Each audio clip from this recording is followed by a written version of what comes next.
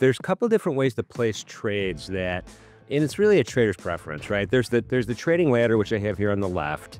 You could place trades directly on that. And then there's the chart itself. You could place trades directly on the chart. But let's just start here really simply. The first thing I'm going to cover here is it's a market order, right? And a market order is going to give you the best available price, right? It's the fastest way to go. You don't have to wait in line. You just click on that market button. I'm going to go ahead and do it on the buy column right now, and it sends an order to the exchange. Boom, you get your fill back, and it's graphically represented right here in the dome. And so right now you see my the yellow flag here. That's the last traded price, 97.5, and the brown is shaded area is the price that I got on my market order, right? So I bought a contract at 66.97 3/4, and so it's there. And then down here you see it's green. This means I'm long a contract because I bought it, and there's that number 1, which means I'm long 1 contract. If my default was set at 2, this would show a 2. In this little white box here, you can change this. This shows you how many ticks you're up or down, or how many points you're up or down, or how much, or just by clicking on it, you could rotate through the dollar amount you're up or down. This is the gross P&L, or the percent. So you could just have that demonstrate that however you want. That's a market order. That's the simplest way to go. Let's talk about limit orders. In the trading layer, you can see limit orders that have already been placed by other traders in the book. 10 ticks below the last traded price, 10 ticks above the last traded price. These are the number of contracts that are resting at the CME group right now in their order book. So it's very transparent, and you can see where they are, and you can see where, some of these numbers are bigger than others, right? At 95.5, we're at 183 contracts. So let's go ahead and place a limit order. Limit order, the definition is at my price or better, right? So in this particular case, if I wanted to buy a contract, let's say I wanted to buy a contract at 66.96, I'm going to click once in the buy column, and it sends that order to the exchange, and it's graphically represented on the trading ladder. And right now it's 1 contract you could see, and there's 140 contracts in line waiting to get filled at that price. That number's dynamic. It goes up or down, and as you get closer to the front of the line, you will get filled faster if the market trades at 96 even. There's a chance you won't get filled, right? But if the market can't go through your price. If it goes through your price, you're guaranteed to fill, right? You're blocking the market at this point, right? So either it's going to hit that price and not enough volume gets traded and it moves against you, or you get filled, it trades at that price, you get filled, or if it goes through it, you're definitely going to get filled. Now you might say, well, Jim, what if I want to change my mind? What if I want to move this to a different price? No problem. Let's say you want to move it down 2 ticks. So you click on the label, you move your mouse down, you click again, and you just canceled and replaced that order, right? You canceled the order, you replaced it with this new order at a lower price. You're in the back of the line for this price, but it's really that fast and really that simple. It's just boom, boom, you're there. Same thing with the sell. Boom, click, and move it. Now, you could also cancel the order altogether and say, I don't want to do this sell order anymore. There's that little X there, simple, easy. Click on that X, and it's canceled. So we've covered market orders and limit orders. Now let's go and do a stop market order, right? Now in this case, I'm just going to go long. I'm going to click a button. Boom. I'm long 1 contract, right? And if the market, my take profit's going to be again at 69. So I'm going to try to sell a contract higher at 69. Now the last anatomy of a trade, this is anatomy of every trade, a position, a target, and a stop loss.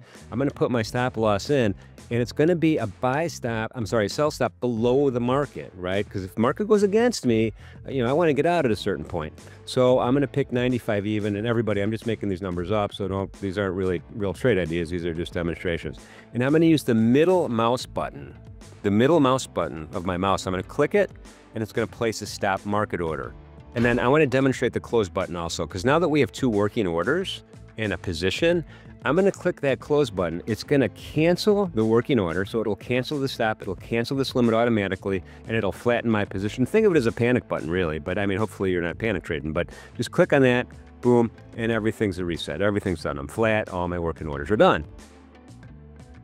Let's just go ahead and start a brand new strategy, right? So I'm going to start with none. I'm going to hit that drop-down menu. I'm going to hit custom. This window pops up. It doesn't look like it does a lot, but it does an awful lot. So at the top part is where I could set up my brackets and my trailing stop. And the bottom part is these are more I don't know, fancy techniques. You could reverse if you get stopped as an example, or you could reverse your position if it hits your profit target as an example. But we're going to cover the top part right now. So let's say I want to do a simple bracket. Simple bracket is very common. In other words, I'm going to place a trade and I'm going to put my hands in my pocket. And so what I want to do is I'm going to set up my profit target first. Orders 2. Profit target is going to be, we'll just make this up. We'll just say a 10. We'll call it 10. We'll call it 10. And then stop loss, we'll also call 10. The stop strategy, we'll leave that alone for now. And I'm just gonna hit OK. And you can see ATM strategy, custom, it's right there. So it's ready to go, right? If it's none, there's no ATM. If it's custom, it's gonna be there. And I could save it also, just like I saved XYZs as a special custom indicator. But let's go ahead and see what happens here. I'm just gonna go buy a contract at the market, and it immediately does a whole bunch of stuff. 1, it does my market order, right? So I'm long. 2, at 97. It sends a profit target also to the exchange at 66.9950. That's what I told it to do.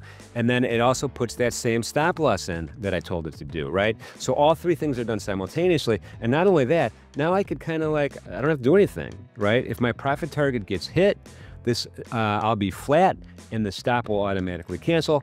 Alternatively, if the stop gets hit, the profit target will automatically be canceled. I'll be flat.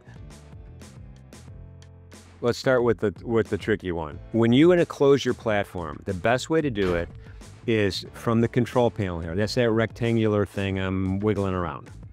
But click on that X, and then it'll prompt you, you want to close it, and it'll memorize everything you have. What you're seeing right now, it'll memorize the location of the windows, it'll memorize the data, what you have on your market analyzer, and the whole thing. So when you log back in again, it'll show up exactly as you remember it. So that's number 1. Make sure, don't close the windows individually and then close the application, because the last thing it'll see is all the windows are closed and it'll think that's how you want to open it.